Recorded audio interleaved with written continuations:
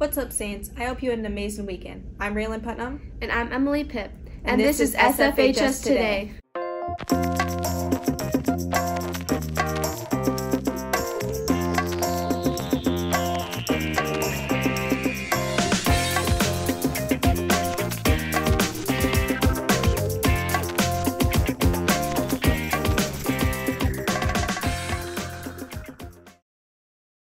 In national news, a 15-year-old boy is in custody following a shooting spree in Raleigh, North Carolina.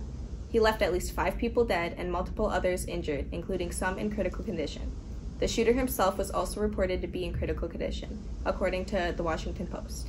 There have been 532 mass shooting incidents so far this year, according to the Gun Violence Archive. One thing that helps people when tragedy strikes is blood donations. The NHS blood drive is tomorrow, so we hope people will give the gift of life. We spoke with some NHS members and the advisor for more information. October 19th is our first big blood drive here at the school, so we'll be looking for any blood donors. You have to be 16 years or older to do that. The blood drive is located in the back gyms during the school day. It's a really cool opportunity to help save lives and get involved. All the blood that gets donated helps to save lives. Each donation saves up to 3 lives. It's for a good cause. Thanks for that important information. In state news, Education Minnesota's annual conference begins Thursday, which means no school Thursday or Friday. Educators across the state will be attending. We had Vincent Smith and George Sparks speak with the teachers' union representatives here at the high school. My name is Ryan Furyk. I'm president of Education Minnesota St. Francis, which is our local educator union that represents 6 work groups in the St. Francis area schools. I'm also a half-time teacher over at Bar None and part of our Saints Online program. MEA is a conference, Minnesota Educator Academy, that happens once per year. It's normally the 3rd week in October. Educators come in from around the state of Minnesota and get some professional development that might not otherwise be available at their local school district. However, one of the really cool things, and we have had teachers in our district in the past that actually present at the conference, and that's definitely something that we can look forward to in the future. Most school districts across the country have some sort of fall break, long weekend set up, because otherwise, through September and October and up until Thanksgiving, the school year really is like a kind of a sprint. And so whether it's MEA weekend in Minnesota or it's, just a fall break in other states, schools find that it's necessary to have some sort of kind of a moment to breathe. Well, now that we know why we have MEA break, let's find out what students do with the time off in this week's RQT with reporters Carter and Taylor. It's the random question thing. Ding! What are your plans for MEA break? I will be going up north to my cabin in Cross Lake, Minnesota, yeah. What are you going to do up there? Probably go riding with the family. What do you ride? The Suzuki dirt bike 250. What are your plans over MEA break? Hunting. What are you hunting for? Deer. Where do you hunt? Just north of Malacca at my family's farm. What are you doing over MEA break? I'm going up north. What are you doing up there? I'm celebrating my mama's birthday, so we're going 4-wheeling, fishing, go-kart racing, and that's pretty much it, hanging out with family. Where up north? I'm not really sure. It's about 2 hours from here, though. What are your plans over MEA break? Over at MEA, I will be turning 18, so I am going to celebrate with my friends and family. What are you doing for your birthday? I am going to go with my friends to have a spa day, and we are going to stay the night in a hotel. What are your plans for MEA break? My family and I are going to Chicago. We plan to go see some of the sights there and hang out while my husband goes to a trade show for work. What are you going to be doing, Emily? I'm going to be hanging out with friends. What about you? I have to work. Well, speaking of work, a graduate from St. Francis continues to work on his art. Michael Preiner and Neil Brasky caught up with former student Anton Harishnik, who makes public art that has been seen all over the state. My name is Anton Harishnik, and I paint for a living. How much time do you spend painting? On a weekly basis, I'd probably average out around 3 to 5 hours a day. What kind of painting do you do?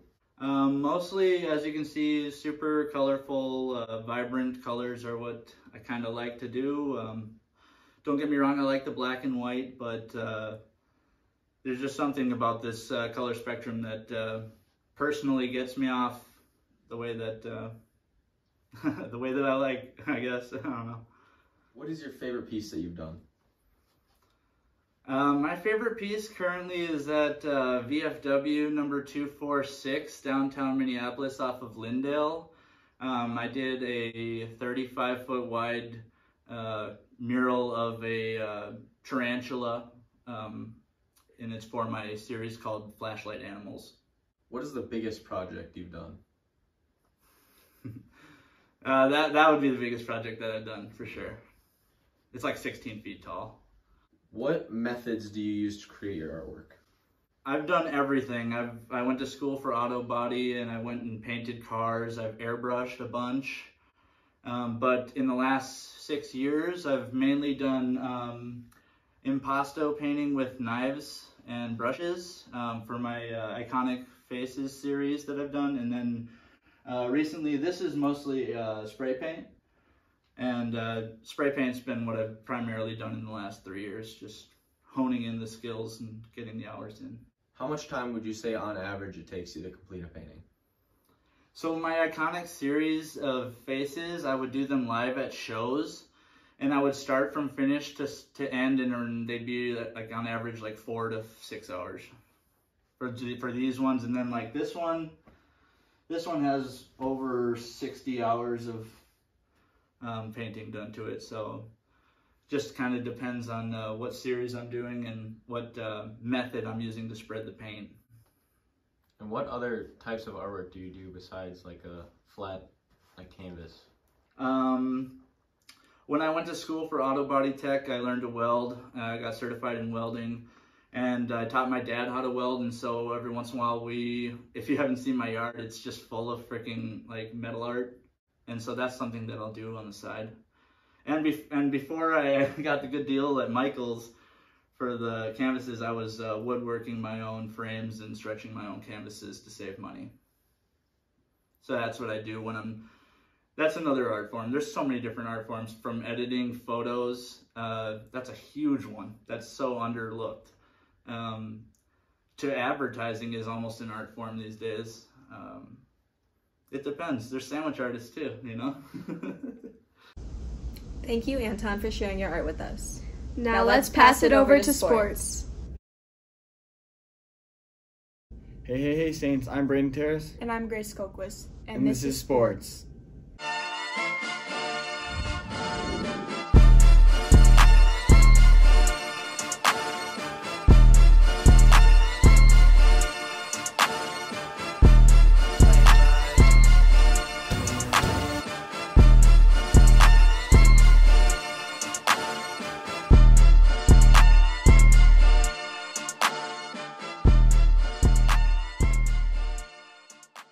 In national sports news, the Minnesota Vikings beat the Miami Dolphins 24-16, making their record 5-1 and keeps them leading the division. In school sports, the girls soccer team won their first section game, 12-2 against Hutchinson.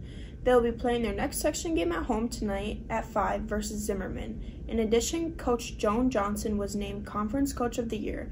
Our reporters spoke with Johnson and some of our players heading into sections.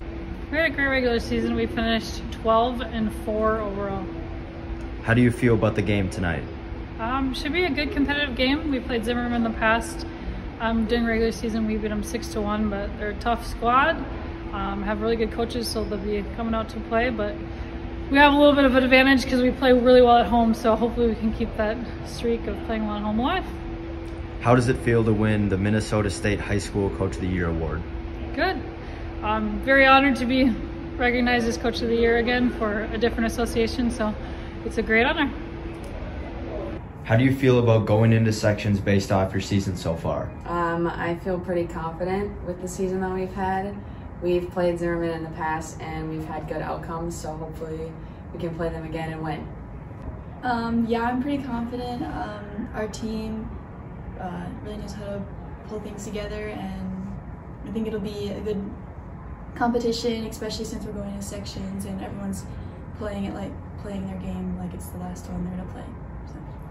How does it feel scoring your first varsity goal against Hutchinson? It feels really good. It's definitely like a dream come true because I've always wanted to score a goal for my high school. So yeah, it felt really good.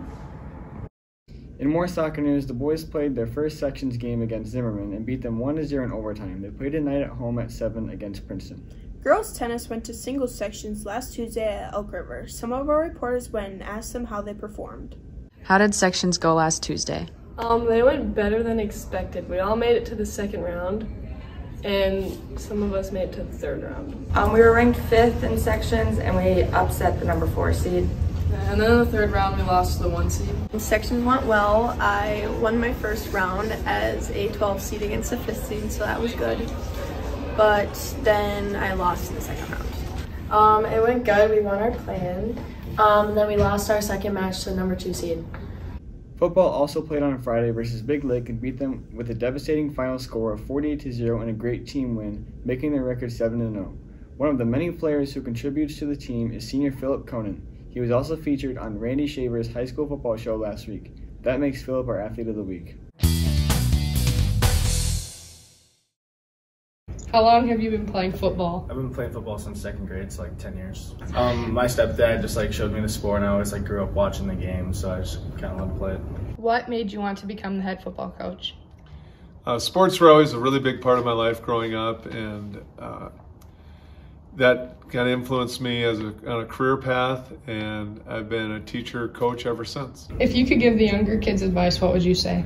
Just to stay dedicated in the off season, work hard, have fun. Phil Conant is probably one of our most impactful football players.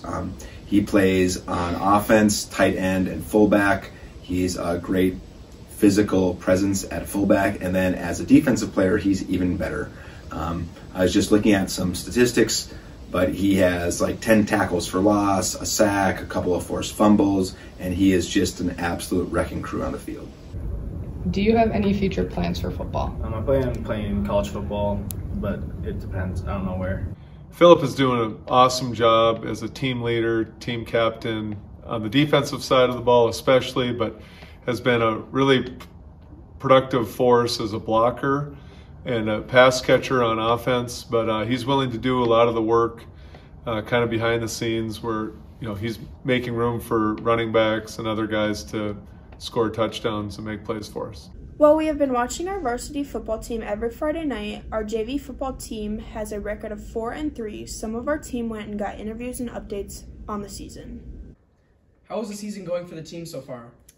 It's going well. After a 1-2 start, we have found some things that are working for us on both sides of the ball, and we're now 4-3, hoping to get a win Monday against Big Lake and finish our season 5-3. We should have pulled some of the games through that we lost, but I think we're still doing pretty fine. What have been some highlights in your team's season? We've had some interesting wins, such as our last one. We went to overtime with Sauk Rapids after being down and then up and then down. We had to score a couple touchdowns late, and then going to overtime with them was pretty fun, and we were able to win on the first offensive play on a pass to Owen Lamson. Tomorrow the football team plays at home starting at 7 against Elk River, who is also undefeated. It'll be a tough game for senior night. The theme is Blaze Orange, and the team hopes to fill the stands with a rowdy crowd. The game will also be featured as a Care 11 Spotlight game. That's all we have for you this week. Let's get back to Emily and Raylyn.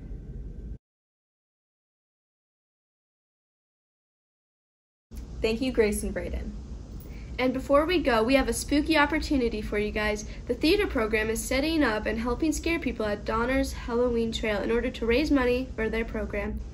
They recommend that you dress warm as it is an outdoor event. It is fun for all ages with a $5 donation to enter the trail and a $3 donation for a hot dog and drink. All proceeds go to St. Francis Drama Program. That's all for this week. Stay safe, Saints.